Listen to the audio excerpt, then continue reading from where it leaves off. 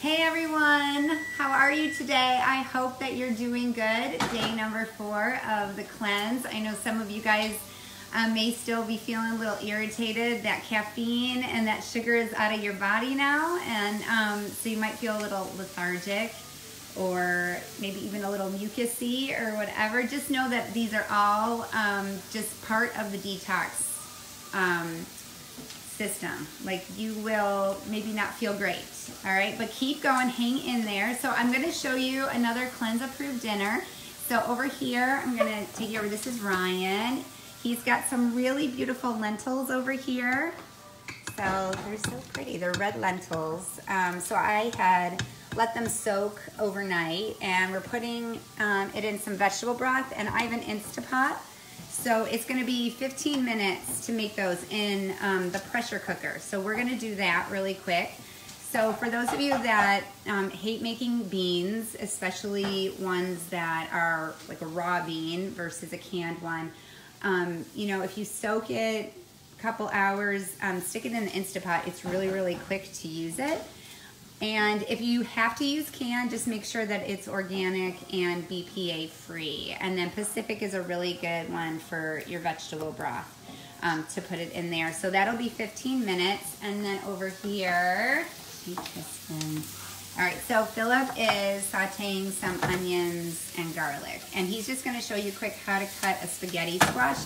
So I'm gonna do a spaghetti squash, and we're gonna put some olive oil in that, and the lentils will actually go on top of there as well. So he's cutting it using his powerful knife. So this is how you do it. You cut it open.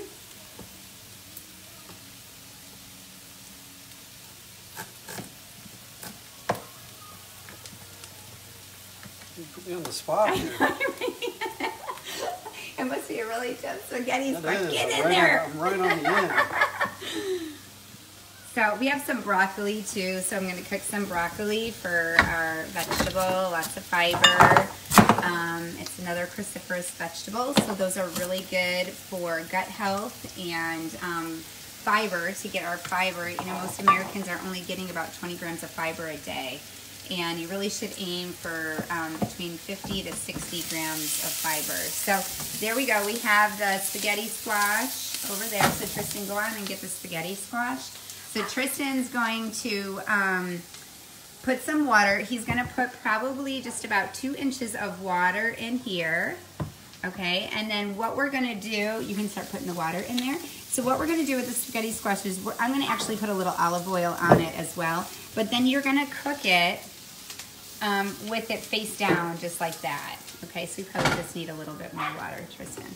All right, so with the seeds in it and everything, we're not going to scoop that out just yet. So you're just going to cook it like this in the oven. I'm going to cook it at 375 for about 35-40 minutes. Okay, that's what I'll do. All right, so you just put it like that. So we're going to probably put like 3 of them in there. And again, I'm going to flip it over and just put a little olive oil on it. Just for taste. Hi, Stephanie. How are you? I should wave at her. I waved. All right. So you guys can use, you know, if you have an organic sauce that only has a couple ingredients. I didn't have one to show you. You could always do that if you're in a rush, but I'm going to show you guys how to make a fresh sauce using all whole ingredients. Okay. So I'm going to... over here we have Philip, who is doing garlic and onions, so he's sauteing those. And then in the Vitamix, I'm going to use these awesome tomatoes. These are called Marzano tomatoes.